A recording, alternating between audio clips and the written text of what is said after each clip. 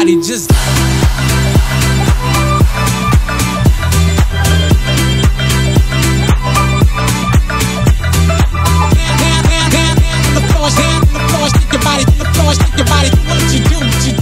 It's the weekend here in Vancouver and also my last day, so we'll just keep it chill. I have explored a couple of places in this entire week, and obviously I have to come back again because there's so much to do here. But today we're just going to keep it chill, explore the downtown, have some good food, have some good coffee, and also explore Stanley Park and Gastown. I think those are two places that are just nearby. Also, rain is predicted today. Let's see how that goes, but I'm really excited to spend my last day here in downtown. I'm sure you are as well. So I'm starting my day with breakfast at a very popular place called Cafe Medina. They have Mediterranean brunch, and that's quite a popular place. I'm not sure if I'll be able to get breakfast there because you need reservations, and they do accept walk-ins as well, but for that you should be here at least at 9 AM and it's already 11, so we are late. I see a line. What do we do? So I went in and asked, and they've put us on the wait list, and the wait is for like 1.5 hours. But I really want to eat here. So yeah, we'll wait. But till then, we can grab a coffee. The best thing is, the coffee place that I wanted to go is just 500 meters from here. So we're just walking towards Gastown. Also, this is a Vancouver-based chain, so obviously I have to try it. As always, there's a huge lineup here as well. I try to get you to the popular places. I hope it's worth it. Yeah, I hope so too. So one thing I noticed about Vancouver, it's full of great coffee spots. One of them is Nemesis. They really know what they're doing with their beans. It's a specialty coffee company where you can enjoy an elevated coffee experience. The baristas are famous for their pour-overs. So come here for stellar coffee, amazing options for brunch and baked goods. Bang bang on the door, do you hear me knock knock? I hit you on the phone, but you're making TikToks. Is anybody home? What's your case? Sherlock? I'm summoning the force and it's coming in hot. Saddle up the rocket, can't sleep, can't stop. I'm feeling like money, this thing straight pop. Oh, nice. Thank you. We've got a fancy cappuccino here with an extra shot of something Indian. The cafe is completely full. There's hardly any space to even sit. So I'm assuming it's going to be nice. And also this tiramisu croissant. I'm really excited to try this as well. This looks so pretty. I don't even feel like drinking looking at this cup. It's a tiny cup, mind you, for the price, but it's quality coffee. Wow, it tastes so different in a very good way. I've not tasted any coffee bean like this. This is so rich in flavor. It's quite flaky and crunchy. I still need to get in the best part, which is, I'm sure, inside. It is filled with all this cream, which also tastes really nice. So good. All the places we are going, they are so nice. I think food scene is pretty big in Vancouver. So guys, this is not your average coffee because it is expensive. But if you want to have a great coffee experience from a local Vancouver chain, you should definitely come to Nemesis. Loved it. So we just got a message, our tables at Cafe Medina is ready. So we're just heading there. I'm waiting for the bus. And obviously it started raining again. By the way, to get around the public transit, you need a compass card. So I'm just being like a local Vancouverite, taking the bus and everything in downtown.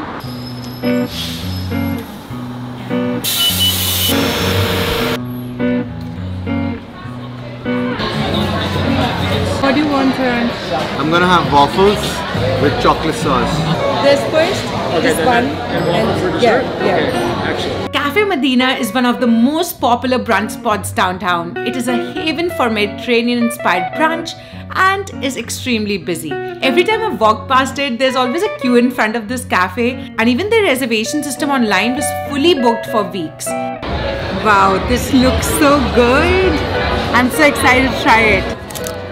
So I ordered 2 poached eggs and sausage and also their famous waffles, which I'm really excited to try as well.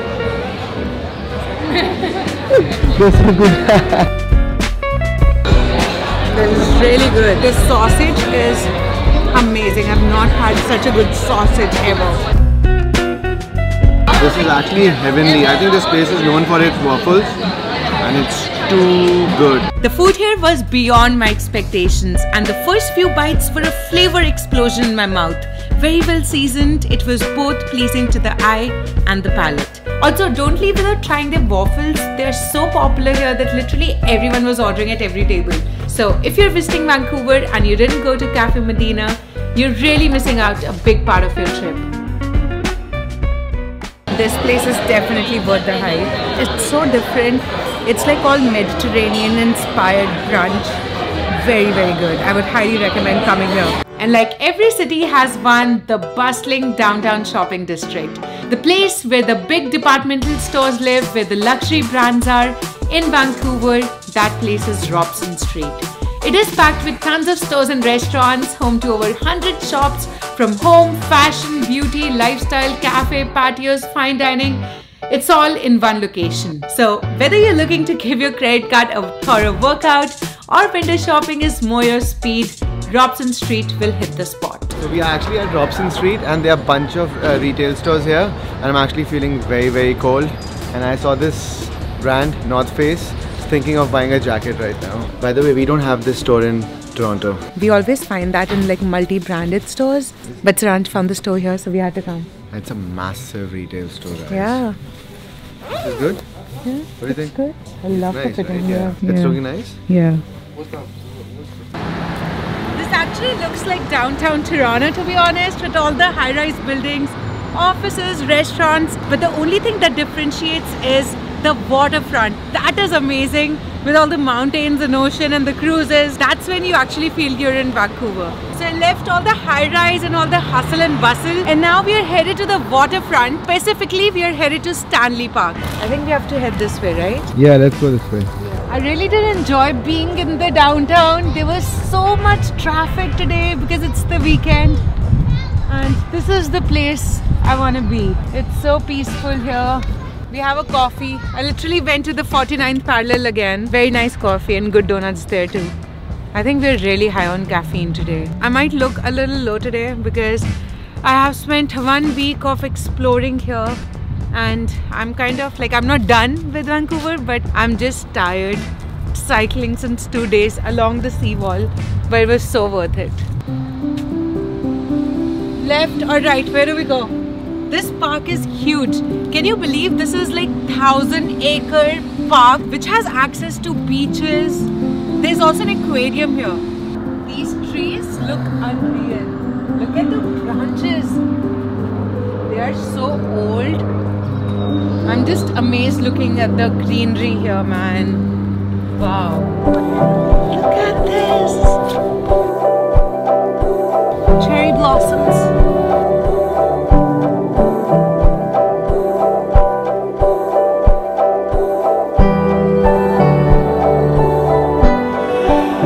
Did you know the Stanley Park is actually bigger than downtown Vancouver and also slightly bigger than Central Park in New York, which is also such a popular park, right? So obviously this is one place that you have to come. And on the outskirts, there's this seawall where you can bike and walk around. You can actually see Canada's national animal here, which is the beaver. I actually saw a board which said there's a beaver's lake around. But since this park is so huge and massive, it's just difficult to like find all of those places. So yeah, if you're coming here, do have plenty of time with you. This park has 4 restaurants, an aquarium, outdoor swimming pool, water park, totem poles, 2 beaches, lake, rose garden and so much more. Sadly, it's just our last day here. We can't spend the entire day in this huge park, but definitely it was worth coming here. There's a bus stop right in the middle of Stanley Park, which is nice to go back to downtown. And now we are headed to Kitsilano Beach. The best thing about this place is all the beaches and everything is so close to downtown. So if you don't want the city life and all that hustle bustle, you can just be in the nature in like 10 to 15 minutes. I'm very tired, so I just want to relax and lie down on the beach. I don't think so you'll be able to lay down on the beach because it's raining. You really need a sunny day to enjoy on the beach. Sad, I know. Yeah, At least we can that's sit a and bummer. relax. But yeah, we can at least enjoy the views from that place. And we are at the Kitsilano beach. But you know what? Since it's raining, it's all foggy. So all the mountains are all covered by fog, which is not a good sign. But let's get close to the water and see. Flop show. What do we do? We just stand and relax. We can't even sit. It's a flop show, guys.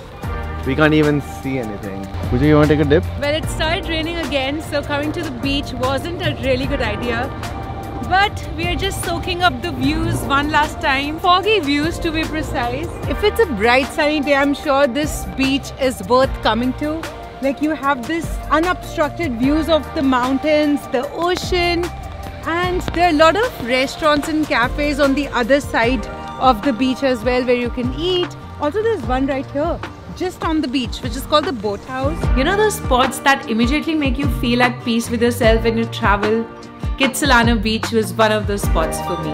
It had everything an ocean lover like me could possibly want, and is one of Vancouver's most popular beaches. It's surrounded by park, it's linked to the seawall, there are a lot of restaurants around, and the best part, it's centrally located, not far from downtown.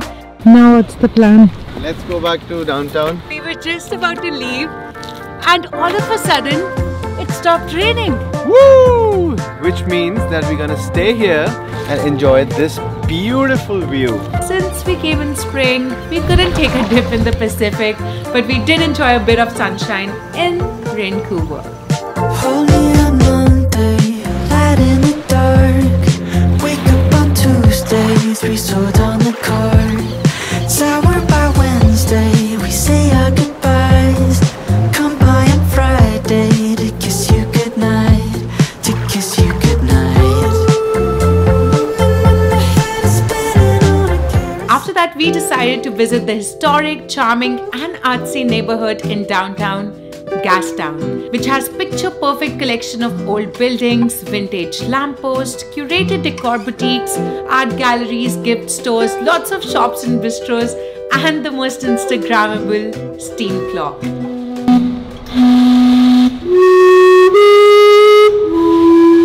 So now I'm at Gastown for its iconic steam clock, which is right here. This antique style clock was built in 1977 and whistles every 15 minutes to tell the time.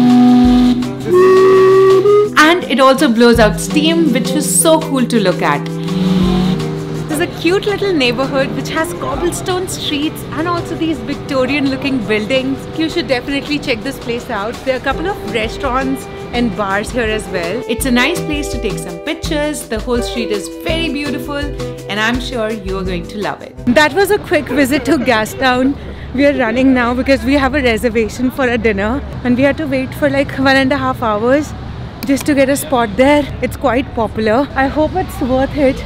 Let's see. And also the steam clock was an amazing experience, although there were a lot of tourists there, but that is one iconic spot that you have to check out when you're in Vancouver, right? We are so casually dressed for this fine dining place, so we were really craving pizza, so we decided on this Italian place called Nightingale. Let's see how this place is.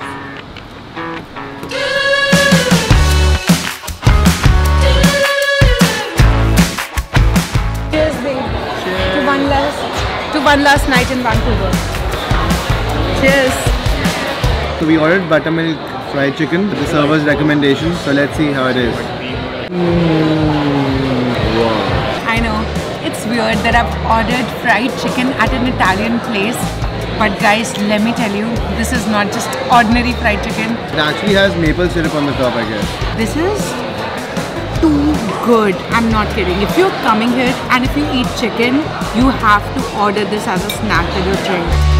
No time for wasting. Wow, their cocktails are really good. Especially I like this one.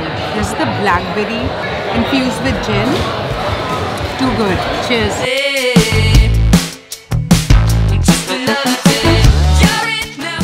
Oh, it's sweet. It has honey. Just met these two sweethearts who came all the way to meet me. So thank you so much. And they're from Vancouver, students studying here. And thank you so much again. No, thank you. Yeah, Thank it you really so means a much. lot. Thank It you, really means a Pooja. lot. And I would just want to say that Pooja, just do more of what you're doing and just surround, keep supporting and keep doing what you love. They made me feel really special tonight. I think you guys made my day. That's all I can say. And you made so our thank day. you for coming. You made our day. Thank you, Pooja. Enjoy Thank your you. day. Thank you guys. See ya. Thank you, Suraj. Thank you. Bye. Alright, so that's it guys from today's vlog. This is how I spent my last day in Vancouver. So yeah, the Vancouver series ends here.